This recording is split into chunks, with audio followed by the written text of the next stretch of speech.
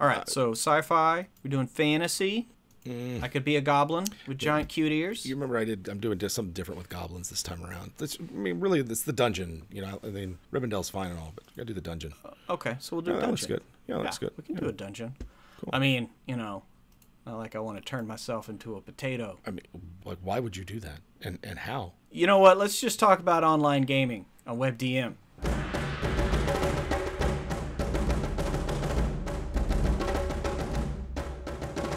This episode is brought to you by Project Deos from Dungeon Fog. Project Deos sets out to revolutionize map making by creating a bundle of tools with tabletop role-playing in mind. Create your interconnected worlds, regions, cities, and battle maps with everything from political borders to climate boundaries to interactive objects. It's easy to create, share, and even co-author your maps. They've even teamed up with World Anvil to integrate their campaign and character manager. All your tools for remote or in-person gaming are at your fingertips. Pre-orders are open now, and they get you first in line for the alpha, which opens May 25th. Don't miss out. Link in the comments and description. And Jim, Pruitt. We're still here. The drums just died out. I can hear the faint echo. I hope so. Yes, I can hear it as well. It's like coming through the ether or something. Maybe perhaps through a cable running through that ether. A series of tubes. Thank you. Ether tubes. Ether tubes. So here we are doing our first WebDM episode from the informational superhighway. Absolutely. Just pulled over on the shoulder, and we're just yelling at you as you're zipping by on your trips between YouTube and TikTok.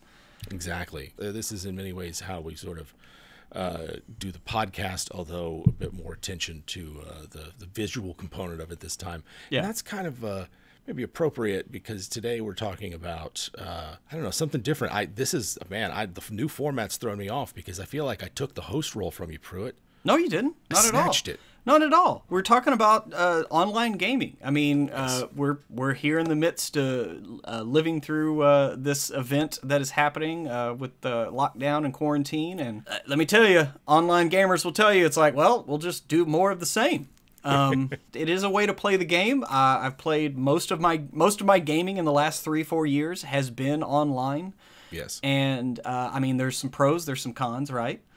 Absolutely. That point you make about like sort of the majority of the game time that you've had has been online. That's been true for me as well. And so in a lot of ways, we made this switch long ago before, you know, even the tools that are available now are there. So it's like, this is something that when I was thinking about it and thinking about the topic, like, man, there's a lot that the recent articles and discussion about gaming online just is not talking about. Yeah. Like it's nice to have a quick list of like all the VTTs that are out there or like all the different ways you can jump on a video chat with someone. And like that's handy. And of all of those, I think like Sly Flourishes is probably the one that's the most comprehensive. I haven't really seen one of them yet that's taken the implications of gaming online and what that means for your game, what that means for the interactions between you and your players, and like how your game is going to change because the medium it is played in has changed. Right. You don't play by post games the same way you do in session game or in-person games. You don't play, you know, a lot of things like you do once the medium changes. And so we should start a pen pal RPG. Right. Yeah, there are people who do that, right? Yeah. There are people who do that, and they have a fun time playing it. And they also play games that are conducive to that style, right? Right. You know? And so I know Diplomacy is sometimes played that way by mail. And so The it's Love just Letter RPG. Right, yeah, the Love Letter RPG, exactly. My dearest, I thought about you every day. I think there's at least one of those, but it's solo game. You just write letters to yourself? I think so. I don't know. We'd have to talk to some of our friends of the show about it because I am not. I'm not familiar with that one. But the thing that I've noticed is that there is a difference, and like there's for a lot of people, I think the enthusiasm, the want to like make the switch and be positive about it might be reluctant to say like this comes with both benefits and drawbacks. Yeah. Like this is a new thing, and in the same way that sometimes gaming in real life can be a huge pain in the ass, there's a lot about online gaming that makes that really convenient, and it's kind of great. Yeah. Oh, definitely.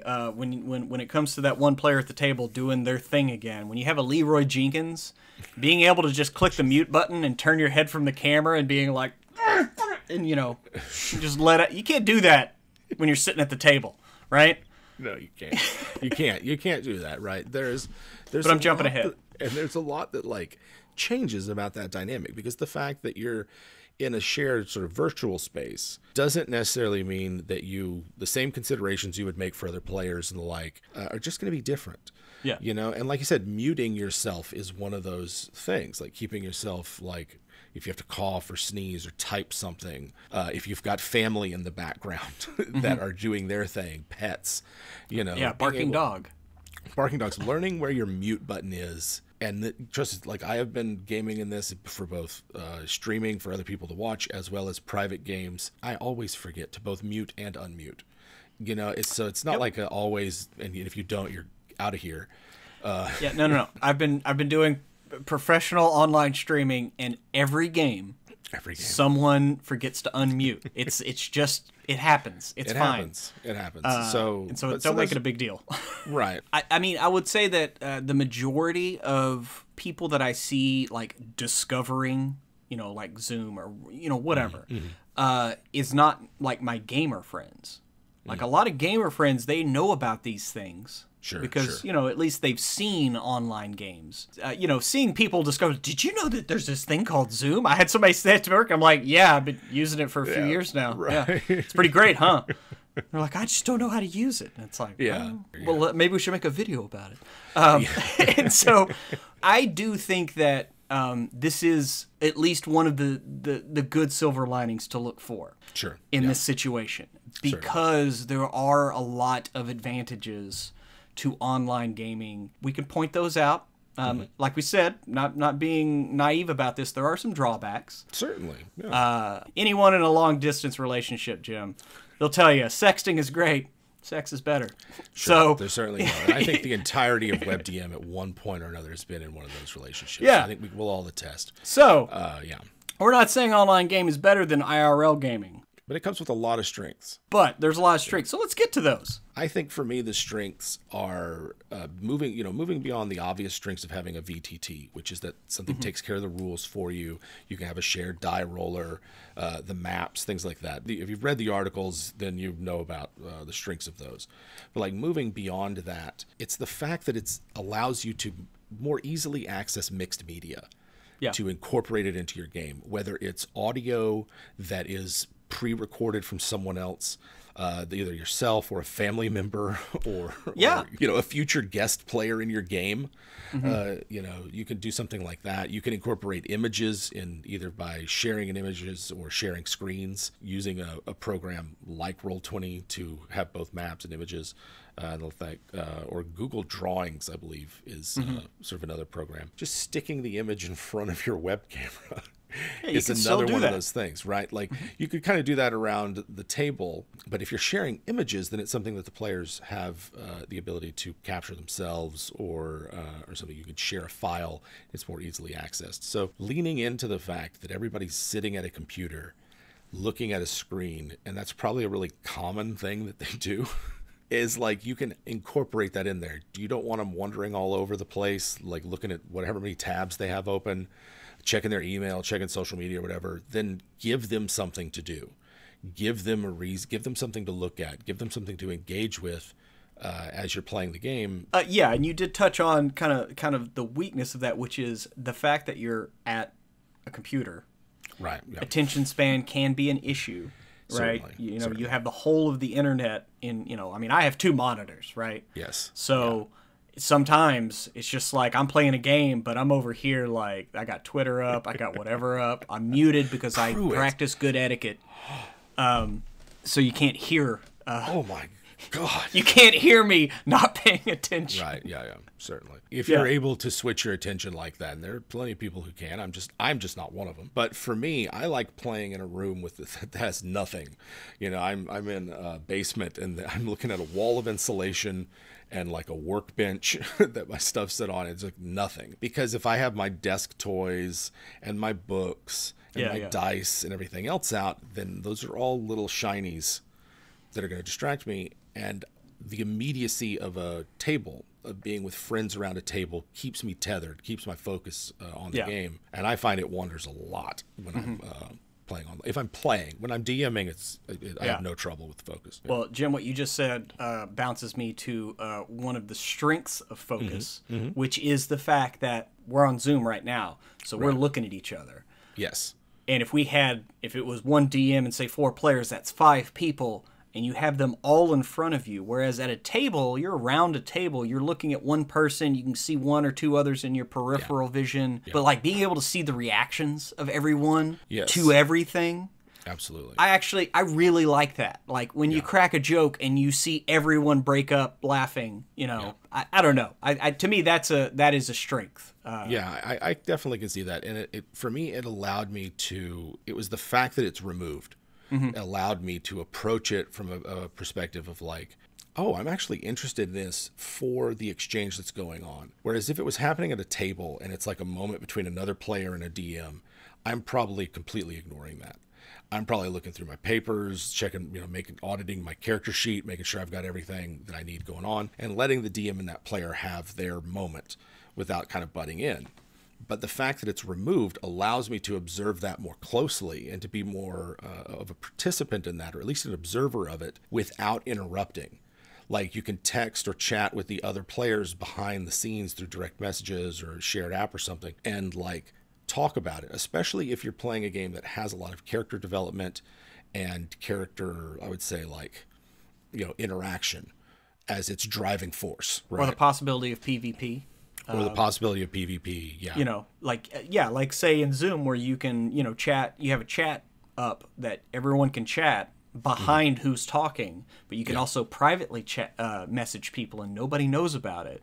Right. So you have that possibility to kind of scheme and connive, like at the table, without being obvious about, who you texting over there. Right. Because I know that, like at our table when we're playing in real life, I've schemed with people, but then people start getting very suspicious at the table. We're like, I thought we have a no texting policy, and it's like, but I'm texting someone else at the table. Right. We're trying to be secret over here. Thanks. Yeah. Thanks for pointing it out. Or even like DM notes, things like that. I would definitely say that, I've struggled with all different kinds of ways to pass secret information that just the very passing of the note tips the other players off that something's going on, to the point where when I'm a player and I know that I anticipate that I am about to do something that the DM might want to pass me a secret note for, I will request that we have some alone time. Be like, can all the players go outside, please? Well before the event itself, so that it's just like, my guy goes off by themselves. You don't know anything. It's not like, the wizard cast a spell on my guy and he got a secret note. Like, how can you not separate that information out? Yeah. Right. It's one of those metagaming situations where it's like, it's too much to ask. Yeah, you're in a dark, empty room, and the DM asks for a perception check, and everyone fails. Okay, you hear nothing. Yeah, but what was there? But wait, we all knew we failed. Like that's one of the sort of. I think that's why passive perception, as a complete tangent, works well. But yeah, it does. I agree. So in that sense, it's stats like that help you run a sort of game online better. But we'll talk about that in a second. So Zoom is the passive perception of informational dissemination. Exactly. So that we're talking about the strengths of this platform. Visuals is one of them. You can use not just pictures, but like I have never used physical props in a game until I started gaming online. And partly that was because I sit at a desk full of a lot of sword letter openers and weird knickknacks that I've collected over the years. And, it's easy to just go, the idol looks like this, I don't actually have any of them around me because I stream in a basement. Yeah. And so just having those things available, actually, I lied. I do have one with me. Yeah. My favorite, I like to break out as an auditory prop, but from when Emma and I went to Monty Python and the Holy Grail at the Draft House, so we got our coconuts. Yes. Nice. And so you can throw in a little bit of Foley with your game. I would just say one of the strengths of the platform we touched on a minute ago is sheer convenience.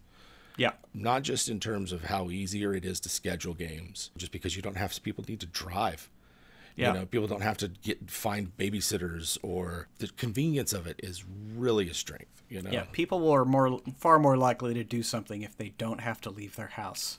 Sure. Well, everybody nowadays, right? Especially if you can't leave your house. Especially if you can't. But But yes, I'm right there with you, Jim. And also, like, not making light of the current situation, but if somebody's feeling a bit under the weather and doesn't want to come to the game, well, guess what? Maybe they feel good enough to play. They just don't want to endanger their friends getting them sick. Certainly. And you can still play. Or if you are maybe a little bit too ill to play, but you're like, hey, do you mind if I just hang out on the call and actually, just watch the game? Just watch the game. Yeah, just be a private observer. Yeah. Yeah, I mean, you can do that. Yeah, and that's if they have to miss for any reason. For me, also, it's the fact that you can record it. Even if you're never going to put it out there, the fact that you can, as a dungeon master, go back and watch your game and see what, where is it that I'm getting my players engaged? What did I say that caused them all to look up? Oh, also, what was that NPC's name? And, what did that player say to me? Even if you don't save it for long term, you watch it within the next few weeks or... It's really convenient and really great tool. My biggest thing, especially the games I run, sometimes like I'll write down prophecies or riddles and stuff, but you get in the moment and sometimes you start to ad lib and you give your players an awesome prophecy and then you're like, shit, what was that? Like, what was the last two lines that I just made up?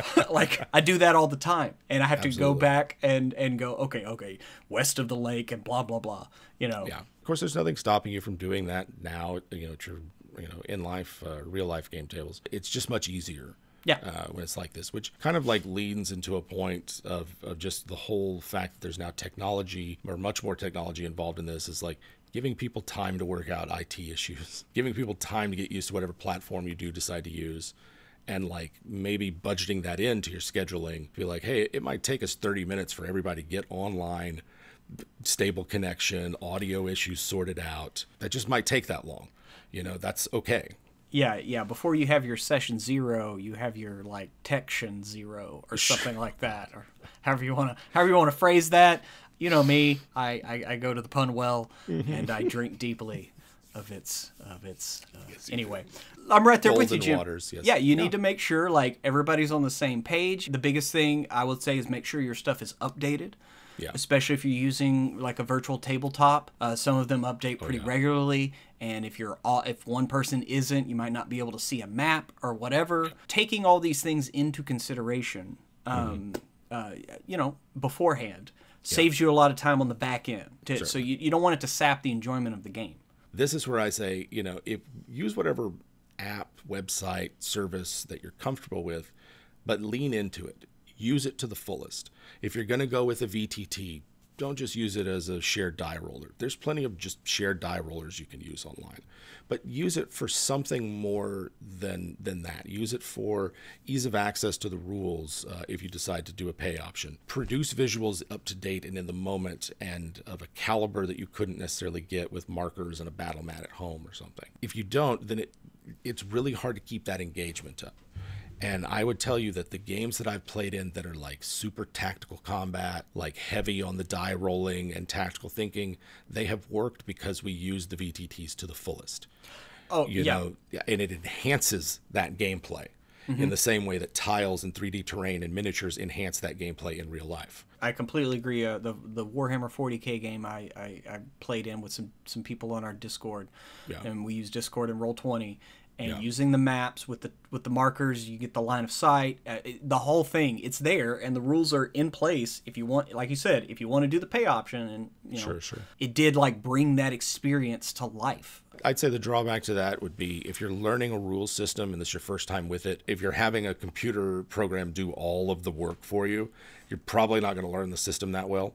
Yep. So keep that in mind. But other than that, like if you know the system really well, then it's kind of to your advantage because you can get a lot out of the the free access versions or the open public versions because you got your rules, you know where to find things, easy to just plug it in and make your own. So I feel like it's simplistic to say, but yeah, all of these things have a benefit and a drawback. It's a new platform, a new medium for play. Being at home, if you're playing with a lot of players that have gained multiple years and have a lot of rule books, but they never bring them all to the game with them. Yes. I mean, like, right now, if we were playing in a game, I have all of my rule books right behind me. Yes. Right? Yeah, so certainly. If you don't have access to those, but you do have the physical copies, well, now you don't have to lug them all. Right. Grab one off the shelf and go, I'll look that rule up right quick. What has previously been a really bulky hobby Yeah. You know, I mean, it still is, right? With your, yes, with your trunk and your huge back, your duffel. Yeah, you know, especially if you play at a game store or something like that, you can get a similar experience without having to lug all around. I would say, though, that it fundamentally changes your gameplay. And this is one of those topics that I don't see a lot of discussion about in the, you know, the major sort of, here's what it's like to do gaming online. There is something that Your Best Game Ever, the book by Monte Cook Games, calls the invisible barrier. And it's like there's just something, like a psychological barrier. I find that the screen allows a certain intimacy because I can see just a face, and I'm used to seeing that on TV and things like that. But I also miss an in-person game.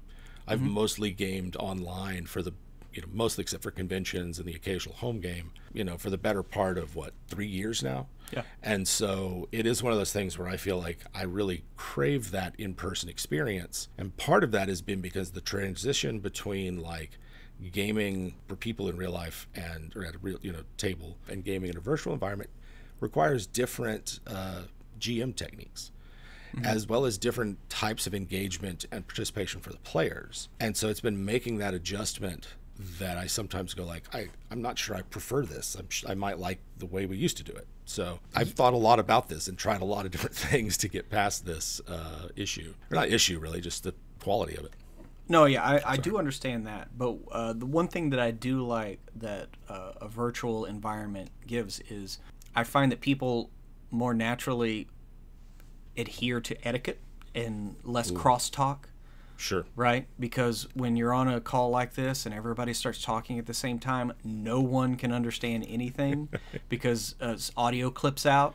Yes. Whereas at the table, there can be a little chatter over here while the DM and one player are doing something, and it might be annoying to the people who are participating in the game. But sometimes you like let it go, and then later on maybe like, hey, can y'all not? Well, here, you know, you just use the backstage chat channel, and you can just chat. And it does add like a meta narrative to the game. Yes. We've talked about this before on shows about online gaming. Like you have the game, and then you have the meta chat, and then if you're doing like a streaming game, then there's the chat there. So yeah, there's a lot. It adds other layers. It adds different layers that you have to get used to, is what I'm saying. But at least for the most part, if everyone adheres to the etiquette of waiting for your turn to speak, or just waiting till someone completes a thought, then, you know, there is that. And I think you bring up a really good point. You know, it's one of those things as a DM, I can find it distracting, especially if someone hasn't muted their mic. You know, there's a lot of clacking as the typing goes on.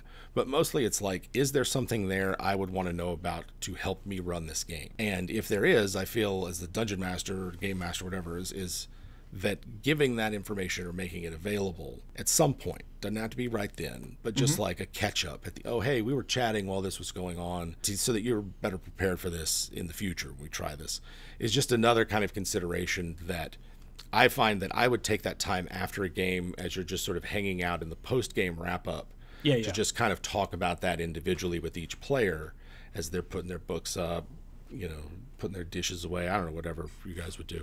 Because I was talking about D&D, and so pacing is another big one. Yeah. You know, like what you were talking about, the cut down on table talk and chatter. The thing that I was most surprised by and immediately struck with when I switched from gaming online to gaming, or gaming in person to online, was like how much I got done in the sessions, like how much we would go through, and like a 2 or 3 hour session would have as much in it as a 4 or 5 or even 6 hour session, depending on the pace of the game. And like my sense of pacing out a campaign is based on the sense of having a 5 to 6 hour game, in which a good hour of that time is probably going to be taken up by table talk because we're all friends. You know, it's hard to get us to not chat with each other. Just the fact that you can't all talk at once, like you said, the fact that the audio will cut out means that you have a much more focused game. Yeah. And therefore the pacing can be quicker. Consequence of that I found as a DM was that I had less time to pause and look at my notes and organize my thoughts. Because what I didn't realize was how much I was using the table talk to just like catch myself up in the game and go like, okay, they went here. What did I say about this place? All right, let me look it up, that kind of thing. Yeah, you are much more in the moment, and you have to stay in the moment as it goes. I completely agree. Also, to your point about pacing, is using die rollers and stuff where people aren't having to add up how much it is. It's just a click, I did 32 damage. Yes. You didn't have to add up that 8d6 fireball. Yes, which is, even that few seconds is enough to get something done. And so, yeah, your uptime, you're needing to be focused, especially, and because here's what I found is I found that funny voices and speaking in character as the DM came naturally when I started playing online, because it's I don't have much else. I can't gesticulate like I used to. I used to stand up and walk around and big arm movements and things like that. It doesn't translate when I'm in this box. Yeah, you gotta keep it. You've got to do something, and because if you don't, it's so much easier to lose a player's attention. Yeah.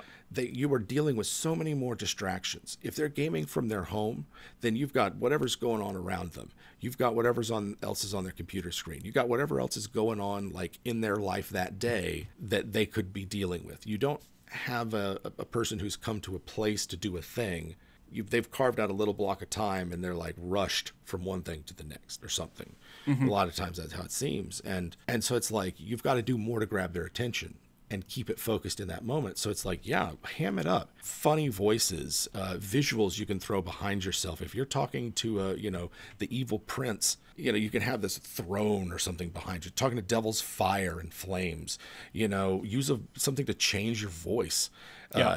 Something that will add an effect to it or something. Have someone else record it and just sort of play it while you gesture ominously. Those are ways to enhance engagement and enhance your buy-in. And if the players see you buying in, they're more likely to really buy in. Oh, definitely. Having I've enjoyed my green screen and all the different fun things that you can do for whatever character. I constantly love changing my background to whatever environment that I'm currently in, because when I'm looking at the screen and we're in a dank and damp sewer and I have the background behind me that is a dank and damp sewer, I feel more engaged. I feel like I'm sitting here and I'm creeping through the sewer. It's another little layer that you can't get it at the table. Yeah, it'd be very difficult too, right? And especially the immediacy of having the audio right in your ear, the drip of a sewer pipe, the step of wet footprints. They're much easier, and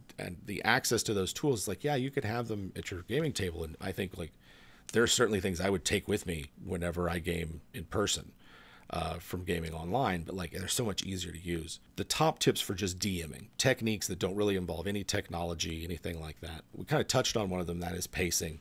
And I would say, especially with regards to players that have a tendency to fade away, they go into themselves or something, they drift away from the game, to throw them specific questions. Ask them, okay, the last time we saw you or we checked in with you, you were doing this. And then ask a specific follow-up question. How did you accomplish that? What step are you on? That kind of thing. Because learning to quickly shift the spotlight is going to help you keep up a quicker pace. It's going to help with player engagement. I just find that I have to do it more often in an online game than I would in real life. The other one is number of players. And I find that I prefer much smaller groups when I play online. And my preferred group size is 2 to 3 players, making the referee or dungeon master, extra one. Whereas before, I really liked a good 6 to 7 member, big group of players. And I find 5 is my max. I can manage 5 players at the table, especially if they have different levels of engagement. If some of them I know are going to take what they want out of the game and grab it, and take the reins. Yeah, I'm more of the 4 to 5 player range myself. Yeah, but because I find at that point, if you throw a good hook in there and you sink it deep, there's a lot of those times where you, especially in online, people want the spotlight, so you can just give them the spotlight, all of them, and let them pass it around between each other and just let them RP. Yeah. And get to what I think a really good game is, where the DM just kind of steps in when a new scene shows up. Or certainly, yeah, yeah. And I think that really plays into a strength of the medium, because I think that the medium favors exploration play and social intrigue and interaction much more than it favors combat. We say buy into the VTT and learn it as well as you can, but that takes time. And if you don't have time for that, or you don't have an inclination for it, then like theater of the mind with super simple initiative and using like zones of movement is a great way to downplay the importance of combat and enhance the importance of exploration-based play, which is a lot of back and forth, you know, but now you can supplement it with cool visuals, sound effects, things like that. And then the social interaction, which is like, I think really where the medium shines. And some of my favorite games that I've played have been ones that featured social interaction very heavily, and like the rule system supported that interaction with, you know, results that didn't seem outlandish, lots of interesting ways to interact with the mechanics. Definitely. Visuals are one thing. And also on your computer screen, if you just go like all white on a computer screen, you have some nice shiny glasses, you can really get that anime villain. So if you really want to be like, what's his name, the dad from Neon Genesis, you can really lean into that role. Like photo negatives. Like you can do things with like, oh, you've been affected by a spell or something. One tip that I saw, and I can't remember where I saw it, was for players to have cards with numbers 0 through 9 that they can hold up. So for things like initiative or something like that, you just find the 2 cards that give you your die result. And so the dungeon master can quickly assess and look at each person's camera to see who's in the initiative order or something like that.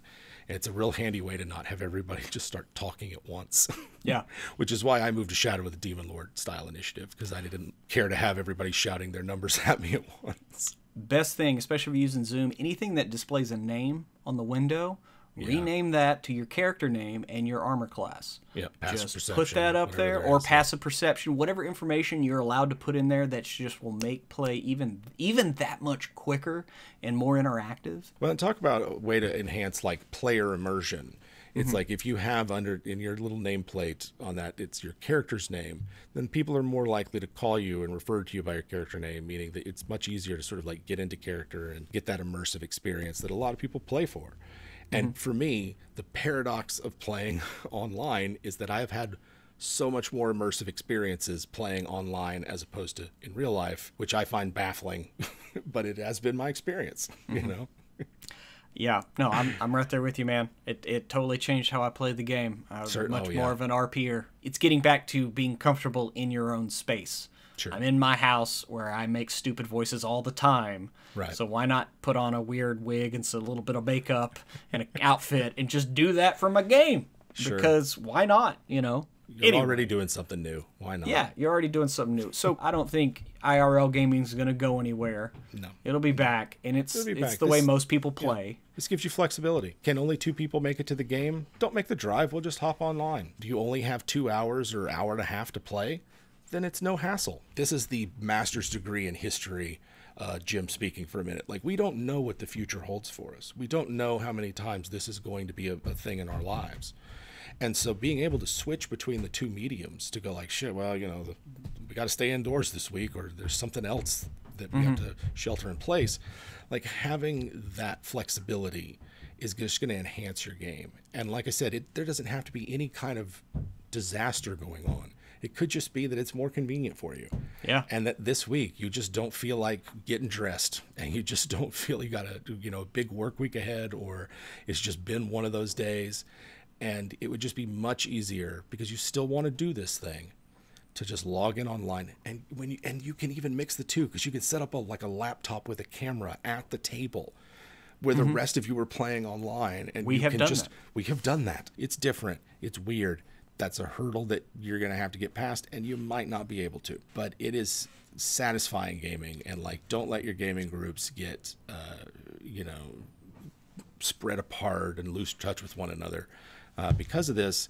But like, also, you're going to need to know more than like which platform to use. Yeah, there's a whole lot. If you just need to go to the bathroom, you don't have to interrupt play. You just type BioBreak. BioBreak, BRB. It's what we do, BRB. You know, like, and that's that. Yeah, I think it's those sorts of things are good considerations, but I don't know that I have anything else. I'm just going to keep rambling, Pruitt. You know how it goes. Well, I mean, this is a Wednesday show, though. It's not. Cuts me so off. we normally just find a joke and we cut on it, and that's where Trav like ends it. But I don't know if we're going to have that. I don't know either. Pruitt, this is new territory. We're in a new format. This is a brand new world. If I could hold your hand, I would. But I can show you the world. oh my God, this is so romantic. Shining, So shimmering, just like it's a whole friendship splendid. experience. If you like the video, please like, subscribe, and go ahead and ring that bell to get those notifications. The WebDM exists thanks to our Patreon patrons, the Web Demons. If you join the Web Demons, you'll get our weekly podcast, show audio, discounts that'll save you way more than $5 a month on books and dice, and so much more. Check out our free podcast episodes right now, including our free interview with Luke Gygax about all things D&D. If you like our advice for your games, then why don't you come check us out and watch us play? Yeah, head on over to our second YouTube channel, WebDM Plays, and subscribe. Thanks for watching.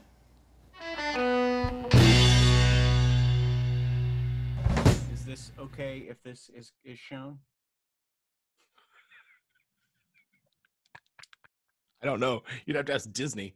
Trav, what do you think? What's the question? What is that? Is he- Oh, If I drink from my mug, of course it is. Yoda Are you best kidding? boyfriend. Of course it is. Go for it.